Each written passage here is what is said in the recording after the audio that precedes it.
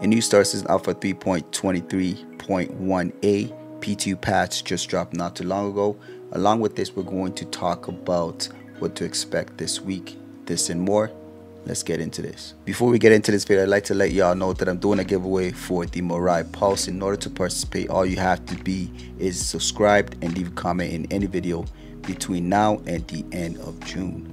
Let's get into this video. CIG did release not too long ago a new patch for Star Citizen Alpha 3.23.1a into the PTU, and it's open for everybody. The testing focus remains at Jumptown, Xenothreat, and exploits updates. It says we're running Xenothreat tonight shortly after release. The build contains out of memory crash fixes as well as debugging in case they occur again. They also mentioned here stability, performance, and bug fixing, and they've updated Xenothreat.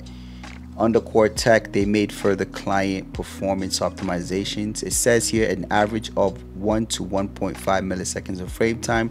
Not exactly sure what that means technically, but I'm sure you guys will let us know in the comments down below. For bug fixes, they only have two.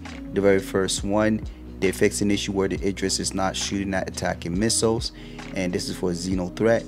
And the second one is missiles do not hit when the target is rotating. Along with this is two server crash fixes. So in other news, CIG has made it known for this week that we will be seeing this Wednesday the monthly report for May, as well as Squadron 42. So Star Citizen and Squadron 42 monthly reports we can expect to see this Wednesday. Along with this, on Friday we can expect to see a Star Citizen live episode on concept ships, so that's going to be interesting. Hopefully they reveal some more information about existing ones and even ones that we do not know of, so I'm gonna keep a keen eye on that. If they do introduce anything that's new, I'll make sure to make a video on that. Before I let you go, I'd like to let y'all know that my organization, Phase 1 Industries, is now recruiting new and veteran players. If you are interested, you can find our Discord in the description down below.